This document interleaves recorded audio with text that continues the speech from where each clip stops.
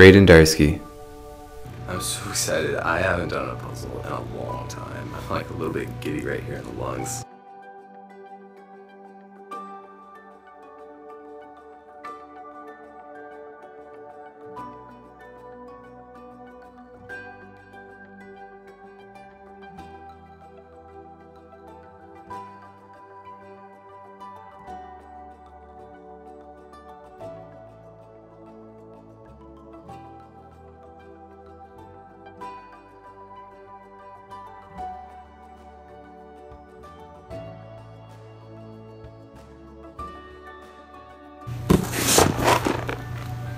I was like, yeah, sure, I'll do a puzzle. And so I was just going through the puzzles, and it didn't really matter which one I was going to do until I was like, Thomas Kincaid, cha.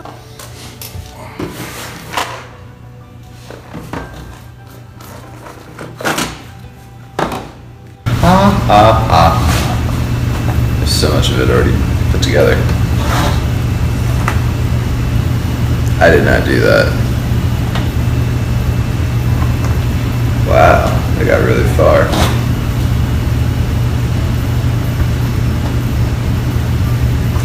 Part of me almost wants to start from scratch.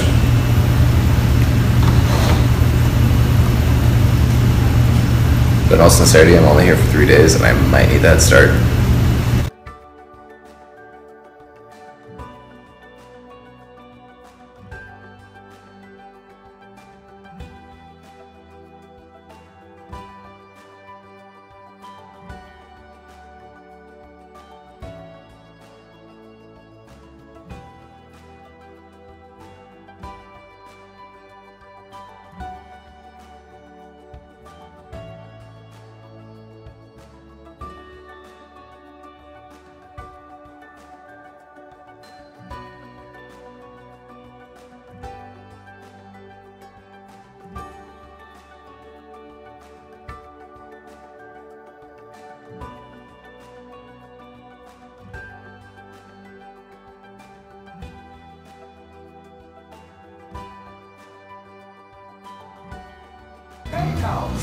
It could be a couple, but I did my best.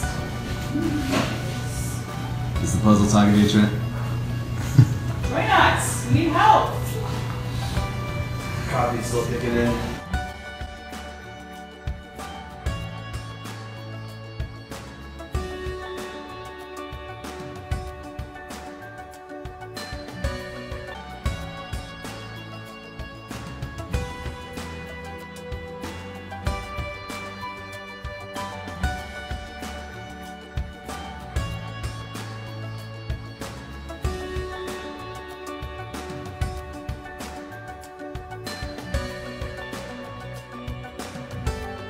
Wait, why are you seeing me right now instead of more of the puzzle? Didn't we finish at a camp?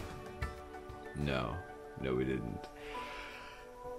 No, sadly, it was like a 1,500 piece puzzle and we couldn't finish it in 3 days. And at the end of camp, a bunch of us were like, hey, let's just stay an extra couple hours and finish it because we were 3/4 of the way done. We just wanted to get it done so badly, but we couldn't. Like, we had to leave when we had to leave, and we had to break down camp just like we found it.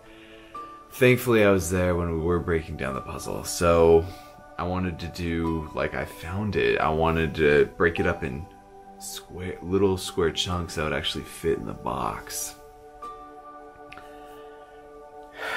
And then I put the puzzle back where I found it, and it was just so heartbreaking for so many of us that we weren't able to finish this puzzle. It was like a summer romance, you know. You foolishly fall in love with this person, and in the beginning you're like, oh, we're never gonna finish it anyway, blah blah blah, it would just be fun. And then halfway through you fall in love, and then you start believing, but it could be forever. And then it ends, and you're like, what was I thinking? I could have saved myself all this pain. That's kind of how we were feeling over this puzzle.